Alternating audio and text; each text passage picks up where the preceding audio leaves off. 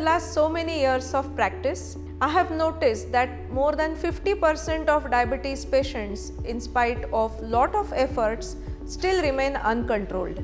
Their HbA1c values tend to be more than 8.5%, and we cannot afford to leave this diabetes uncontrolled because it leads to lot of complications. Then we came out with a brilliant idea of formulating a very interesting workshop by the name of Diabetes Outpatient Intensive Treatment Plan, or Do It.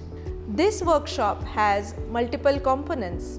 Here we explain to the patients various details of diabetes, from its basic physiology to what complications may hamper their life if we leave it uncontrolled, and most important aspect for diabetes control being empowering them on nutrition details. This nutrition workshop, where our trained nutritionist showcase the various recipes which are healthy. It's a very interactive session.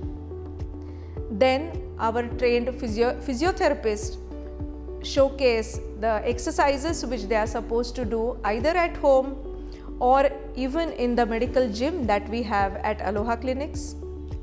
After that, we train them on stress management. Stress is a big player in driving the patient's diabetes out of control. Hence, that session empowers them on stress management.